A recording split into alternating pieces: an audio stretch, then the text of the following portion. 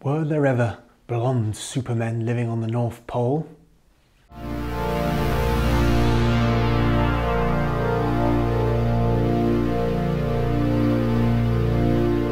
The idea is laughable today, but in the early 20th century, it wasn't so uncommon for people to believe that the origin of Indo-European peoples could be found in the polar north.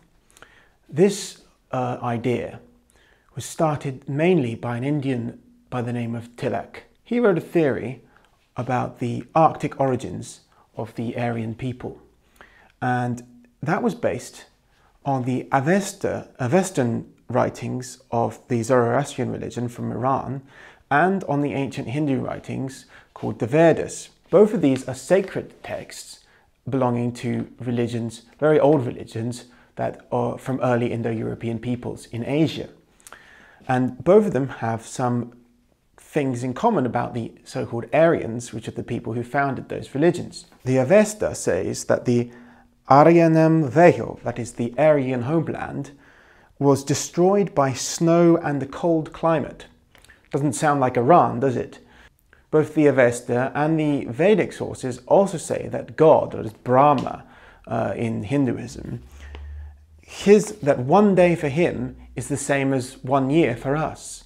Tilak thought this referred to the very North Arctic Circle. The Arctic Circle where in the summer the sun hardly sets. It's like a whole day for half of the year. And in the winter, it's dark nearly all the time. So it's kind of like 1 year is like a whole day of half in light and half in darkness. In the early 20th century and late 19th century, that kind of thing was quite compelling argument. But even then, it wasn't taken widely as fact. But it has been very influential on kind of esoteric ideas about polar origins, and even people like Julius Evola have kind of built on that kind of thing. From a literal perspective, it does seem quite absurd. However, some more recent scientific developments might make you change your mind on that. As I explained in the video on proto-indo-Europeans, the origins of the Indo-European languages in Europe and in Asia come from a people who were living on the Pontic-Caspian steppe in Western Asia, Eastern Europe area. And that this language is now associated with an archaeological culture called the Yamnaya. The Yamnaya themselves are made up from mixes of other much older ancient peoples. And one of these peoples has been identified as something called the ancient North Eurasians. So the Yamnaya are themselves a combination of Eastern hunter-gatherers and Caucasus or Caucasian hunter-gatherers from the Caucasus. The thing is that both of these people had some ancient North Eurasian blood that contributed to their DNA, so especially the Eastern hunter-gatherers. And the effect was that the Yamnaya people have about 50% ancient North Eurasian DNA. Even modern Brits like me have some ancient North Eurasian DNA. I expect the average is somewhere around 20 or 25%. Modern Brits have about the same amount of ancient North Eurasian DNA as the ancient British Celts did. The Anglo-Saxons had even more, actually. But who were the ancient North Eurasians? Well, their genes were originally identified in a paper that was published in 2012. It was called Ancient Admixture in Human History. And it was based on the analysis of the DNA of a boy found in Siberia, an ancient boy who died over 20,000 years ago. The paper proposed the existence of a group of people with whom this boy was associated called the ancient North Eurasians. And this was subsequently proven in 2014 when the genomes of a whole range of Upper Paleolithic hunter-gatherers from Siberia were published. And all of them had this basal population in common, and scientists now call that ancient North Eurasians. What was really astounding is that every single person in Eurasia has descent from these people in ancient Siberia. Not only that, but all the Native Americans in the entire American continent, from the north to the very south, are all descended from these ancient North Eurasians. Now, every single one of the samples that was published in 2014 had haplogroup R, and that is the ancestral haplogroup for R1a and R1b that are found today.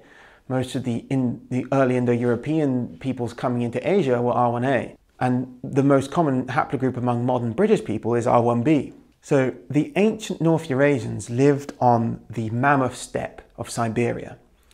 It was not quite the same as it is now. It was much more lush, and there was a whole range of herbs available on which megafauna grazed. And by megafauna, mainly I'm talking about woolly mammoths. The woolly mammoths died out in Europe long before they died out in Asia, in Northern Asia. And that meant that for a long time, the people there, the ancient North Eurasians, were able to live a lifestyle that had died out in other parts of the globe, which is dependent on the hunting of these huge animals. All of the ancient North Eurasian DNA that we Europeans have comes from these Aryan peoples, the Indo-European peoples who came through with the corded ware culture. But in the case of the Native Americans, their ancient North Eurasian DNA comes from long before the Indo-European languages even, because the ancient North Eurasians went over Siberia and into Alaska and into the Americas that way. And that's why Native Americans actually have a genetic affinity with Northern Europeans, and it's because of their shared ancient North Eurasian heritage. This is quite similar to what we can imagine ancient North Eurasians look like. These are actually Eastern hunter-gatherers, so the majority of their DNA was made up of ancient North Eurasian with some other hunter-gatherer DNA. You can see they're quite robust chaps. All the genes in Europe for blonde hair ultimately derive from an ancient North Eurasian source.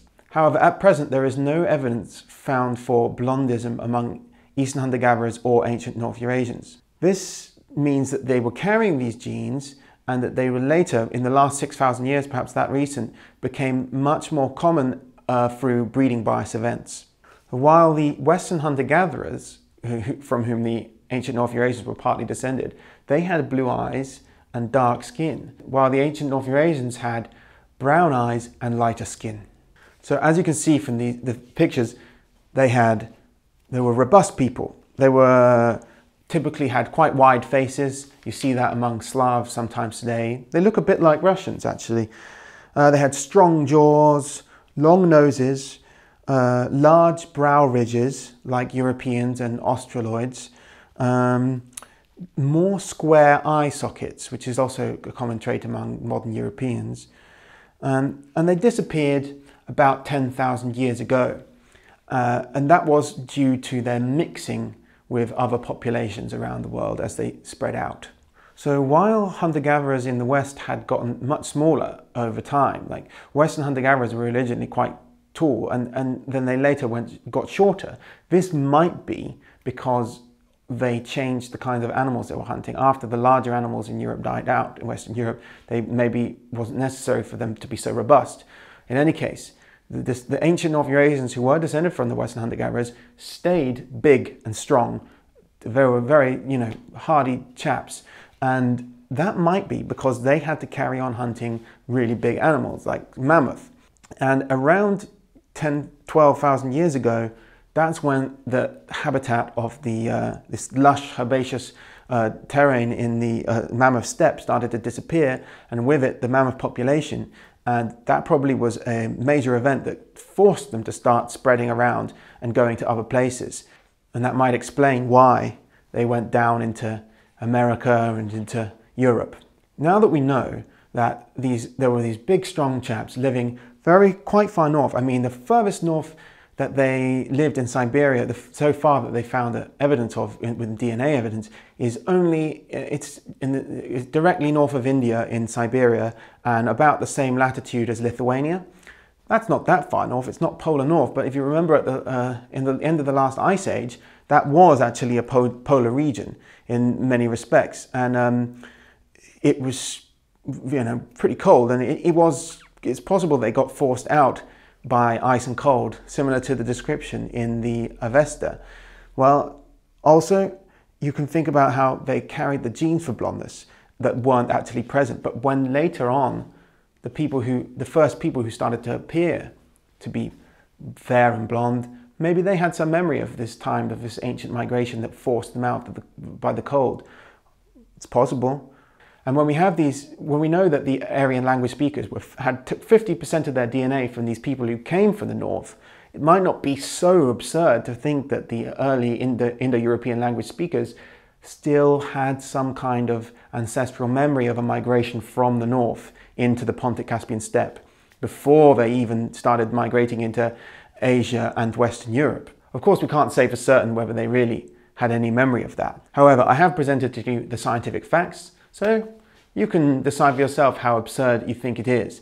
In any case, the polar origin myth is not without merit, because there is still the esoteric aspect to consider. But I'll leave that for another video.